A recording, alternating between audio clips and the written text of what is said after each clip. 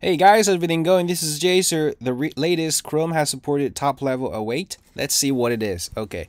Let's first take a look at this demo. It's simple. We serve an HTML. It has a script module and import 3 modules from ABC, and we log the values from each module. Each module actually is very simple. They have the values A string, B string, C string, 3 strings. And the server just serve the static, nothing more. Let's take a look at the result. Oh, I'm sorry. We open the console and we see that we get the ABC in order.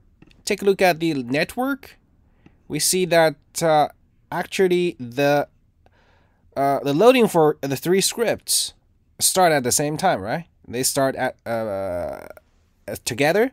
But the A.js actually took more time to return. But the order is still kept, right? It's slower, but it's still, the order is as what we define it in our script module. Let's make it more clearer. We deferred the loading for the A.js with 1 second.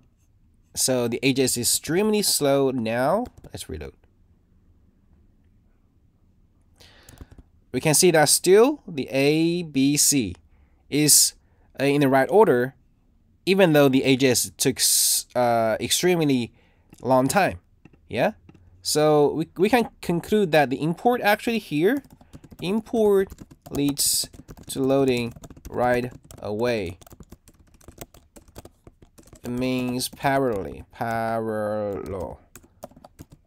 but the execution order is kept. Well, this is obvious, right? We import ABC if that like the script here we use the value from A, we must wait for the A to be done. So all the code should be waiting for the slowest module in the declarations here. This is just like defer on script. Let's revert it. Now, think about the case that for a module, it might not be simple as this kind of just a constant variable, right? It might include some like async operations, like calling an API, right? We cannot return the value here, but we have some async side effect, like calling an API or a timeout stuff. Let's just mock the side effect with set timeout. Now, the A, we set it to null first, and then we set timeout. Then set A to a string. 1 second. Now, let's see what happens. We see that now the value becomes null. That is just what we expected, because when we load the AJS, we get the export of A, which is null, so we log it. Everything works fine. What about we set timeout like 1 second late, log the A again. Console log A, and 1 second later, null BC and A. So now the A becomes the string. So this timeout actually modified the export value from this module, right? So this can give us the inconsistency. This is not preferable, I would say, for most of the cases. We don't know when you see we log A and we have some timeout. This timeout information is not getting from the module, but we have to hardcode the timeout. This is not obvious. We need to modify our code. One approach is to we could use an object and set the value null and is done or not, right? We could use the fact is init or not. and add the if clause in this module, but it's not cool. It's verbals, it's complicated. We could actually use a promise, right? We could make it this module export and promise. Say export const a equals new promise resolve, and this is it. We set a timeout, and then we just resolve a. This is it. Now we have a promise. Let's see what happens now. Of course, we get a promise, and a promise fulfilled with a. So the code here, we could just say a then, like a then console log, right? When it's ready, we log it. But now the order has changed. BC and then A. This is not desirable. We want A first. So now top level await give us the rescue. So what it is? Well, we could just await this promise. This is top level await. Now we can see that it means that even though the module is loaded after A, but the await in this module keeps from the A module to be executed.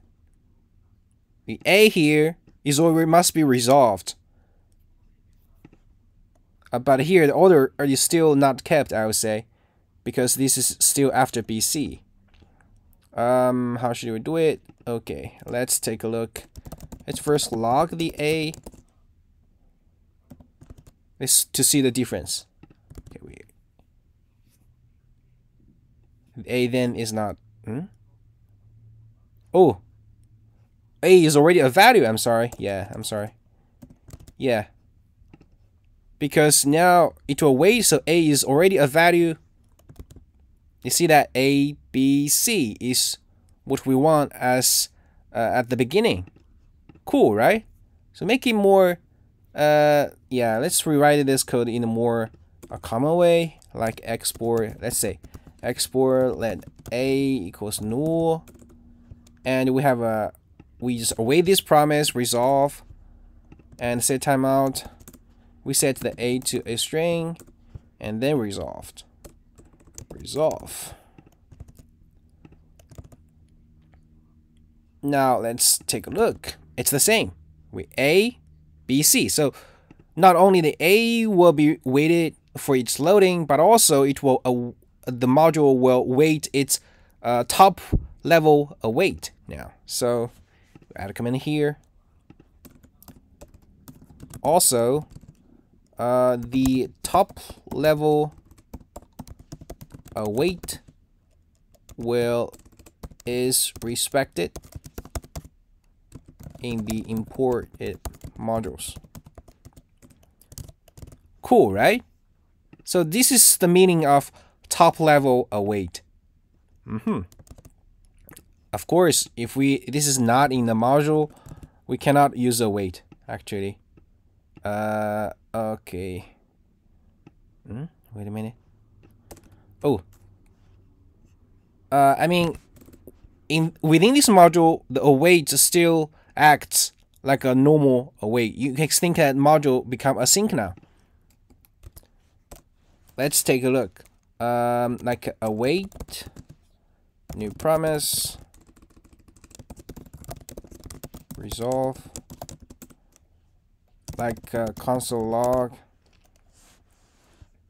Oh, set timeout, resolve.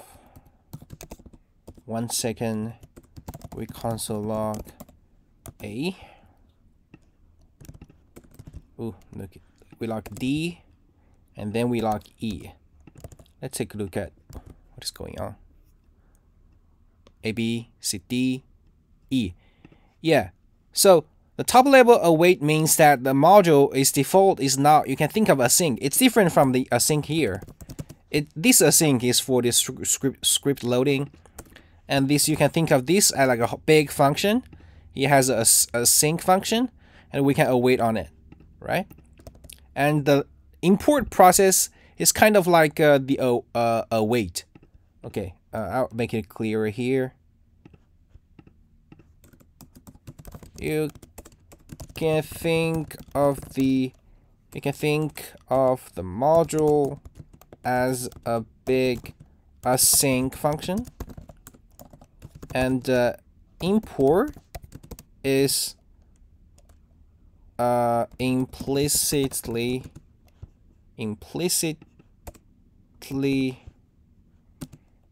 awaiting. Yeah, so that's it. That's for all for top level.